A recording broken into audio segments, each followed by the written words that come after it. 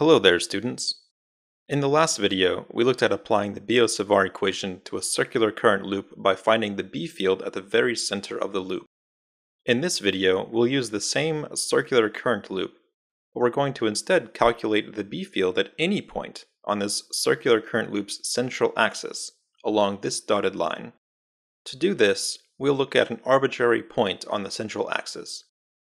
This point makes a right triangle with the radius of the loop and the distance to the loop vector r, like this. We will start with a differential form of the Biot-Savart equation. Now, let's go ahead and label our diagram with all of these variables. If we choose a current going counterclockwise from our perspective, that makes vector dl look like this. Next, we should get an expression for just the magnitude of the differential Biot-Savart equation. Taking the magnitude for the cross product, we will get the magnitude of vector dl times the magnitude of vector r times the sine of the angle between them. Here, to avoid confusion that using theta for the angle would incur, we will use phi. Let's take a look from the top down at our current loop to see where this phi is and what it looks like. We know that we will eventually need to integrate around the entire loop to get the full B field. When we do this angle phi will always be 90 degrees. This means the sine of the angle phi will always be equal to 1. Now, let's rotate the current loop so that we are seeing it edge on, and only keep track of the 2 points at the very top and bottom of the loop. The top portion of our loop has a vector dl coming out of the page, which we denote with this circle with a dot inside. And on the bottom point, we have a vector dl pointing into the page, so we denote that with this symbol. If we take this central axis to be along the z-axis, and up to be the y-axis, then the distance from the center of the loop to this point along the axis is a distance z. And the angle made by the z-axis and vector r we label with theta. Following the cross product between vector dl and vector r, or using a right-hand rule, we can see that the infinitesimal B field vector dB, at our point of interest, will be pointing in this direction.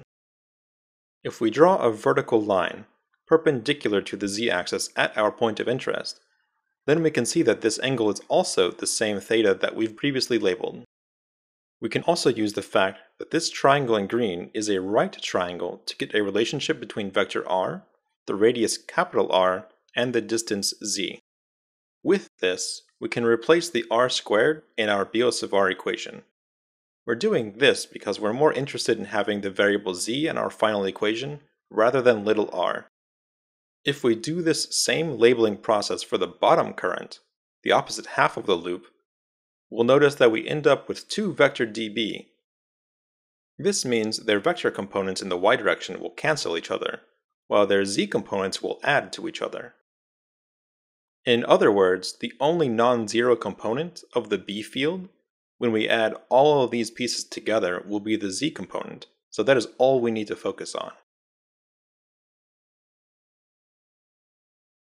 Always look for symmetries like this to simplify your problems. For dB, let's take a closer look at the geometry we have to work with.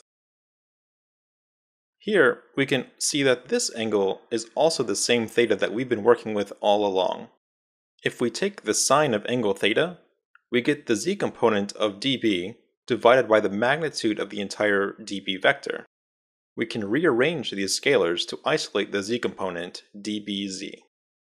We can then take a look back at our original diagram's triangle, the green triangle, and find another equivalent way to write this sine of theta as the radius of the circle capital R divided by the magnitude of vector r. From our Pythagorean theorem earlier, we can substitute for the magnitude of vector r. Putting this all together, we get an equation for the z component of vector dB. Now, we can substitute in the magnitude of the differential Biot-Savart equation we found earlier into this equation for dBz.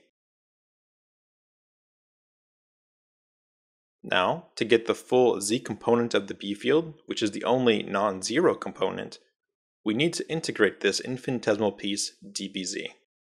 The circle on the integral symbol is indicating that we are traversing the entire path of a closed loop, in this case, the wire loop itself. This integral is really simple. all the integration is telling us to do is start at one point of the circular current loop, walk along the loop until we get back to where we started, and report how long that was. This is just a fancy way of saying the circumference of the circular current loop. After we simplify the answer, we get this result. This is the z component of the B field produced by this circular current loop for any point along the central or z-axis. In the previous video, we calculated the B field at the center of the loop, which would correspond to z equals 0 for us in this problem. If we set z equals 0 in our new equation, we should expect to recover the exact equation from the other video. Let's give it a try. In the denominator with z equals 0, we just have capital R squared to the 3/2 power, which gives us capital R cubed. 2 powers of this will be cancelled by the capital R squared in the numerator, leaving us with this equation, which is exactly what we expected. We can also think about going in the other direction, taking z really far away from the center of the loop. For this thought experiment, we should introduce the equation for what is called a magnetic dipole moment, which is just denoted with the Greek letter mu, which should not be confused with mu naught, the permeability of free space. Mu is equal to the current times the cross-sectional area of the loop, in this case, the area of a circle. Now, if z is much larger than the radius of the loop, capital R, then the denominator is mainly influenced by the z variable, and we can say that the r squared term has 0 weight in the denominator. This means we can write the denominator instead as just z cubed. This gives us this form for bz. Rearranging the dipole moment equation, we can get this expression. Now we can substitute in this dipole moment term. In some cases, you'll see it in this form without simplifying, just so that its form will be similar to its electric dipole moment counterpart. In the next video, we'll take a look at applying the Biot-Savart equation to a different type of wire geometry entirely. Until then, thanks for watching and learning about physics.